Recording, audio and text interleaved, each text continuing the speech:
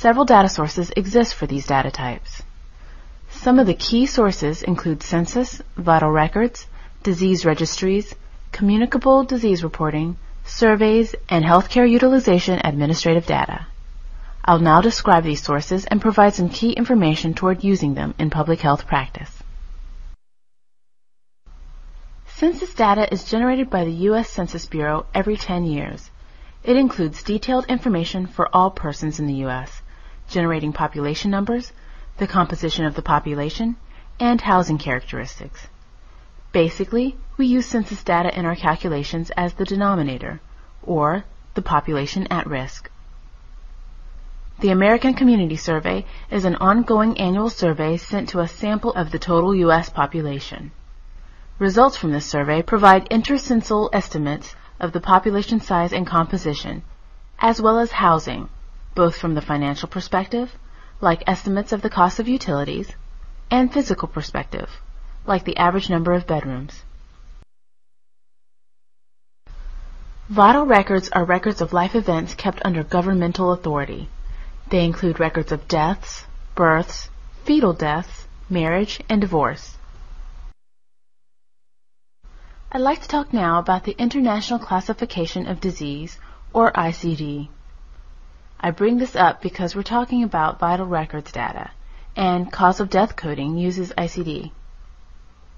The main purpose of ICD coding is to enhance comparability across states and countries with respect to health outcomes.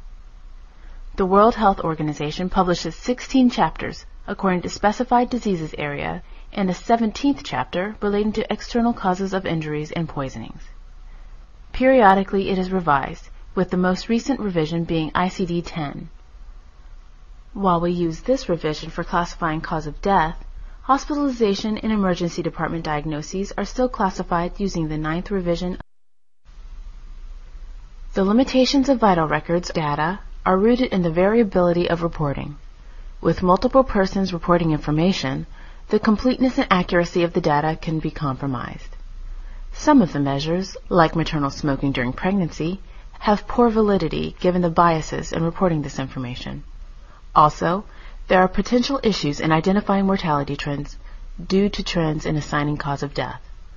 When more is learned about certain disease outcomes, like Alzheimer's disease, the cause of death can be assigned with greater accuracy, which may in turn affect its assignment as a cause of death. Rates of Alzheimer's death may be increasing because we can better identify an Alzheimer's death. Registries contain a complete collection of health events.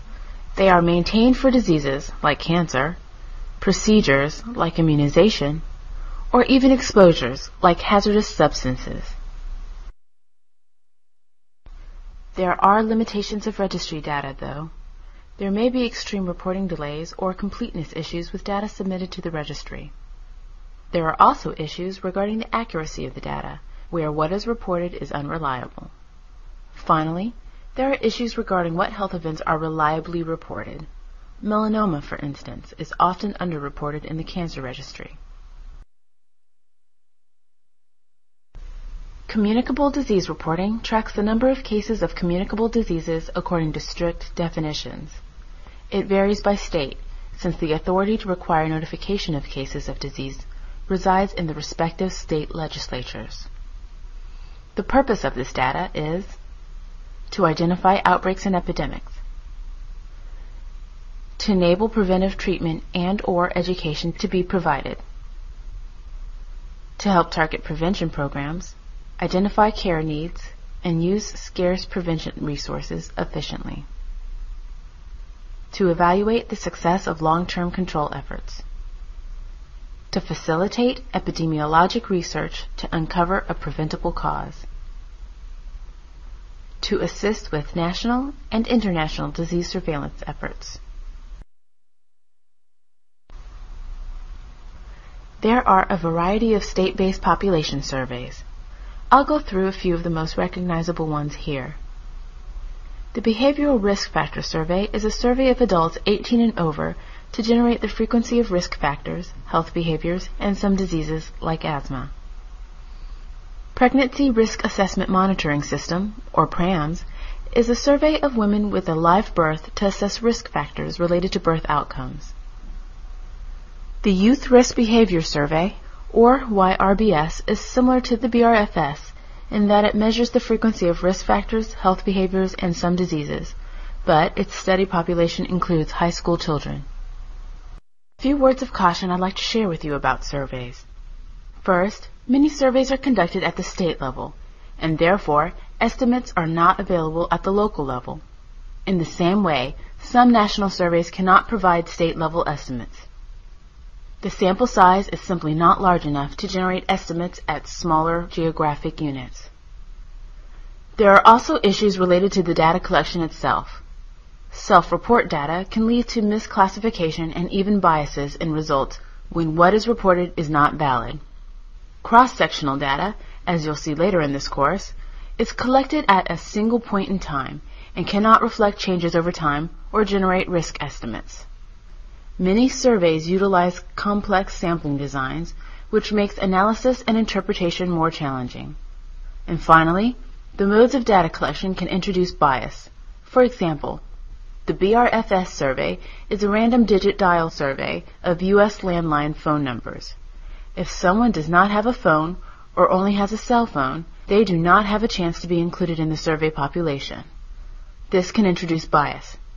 Estimates of disease prevalence in the population surveyed by the BRFS may be biased upwards since the survey does not capture adults living in cell phone-only households, who tend to be younger persons.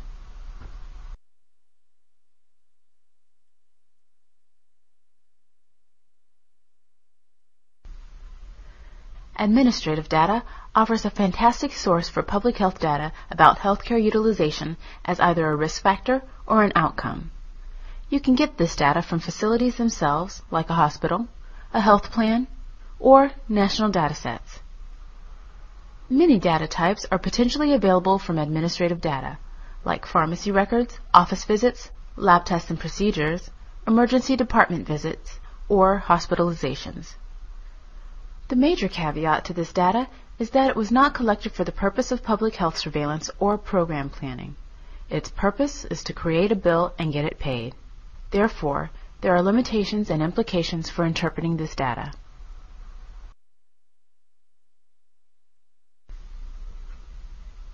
Let's talk more specifically about one type of administrative data, hospitalizations. I chose this because it's the most commonly available administrative data. Statewide hospitalization datasets can be used to provide local-level estimates of hospitalization frequency based on ICD coding. The denominator for hospitalization rates is available from Census or the American Community Survey. Some of its limitations, however, are that some information is poorly recorded, like cost or race. Hospitalizations are severe events, and therefore using this data will not reflect less severe diseases. It will be inappropriate to use hospitalization data to estimate the prevalence of a disease outcome. Finally, the data is event-based, not person-based, in most cases. This means that the data will tell you the number of hospitalizations, but not the number of people hospitalized. People can be hospitalized more than once in the dataset, and you may not be able to determine how often that happens. Let's take a break here and pick up in the next presentation more regarding the first steps using data in public health.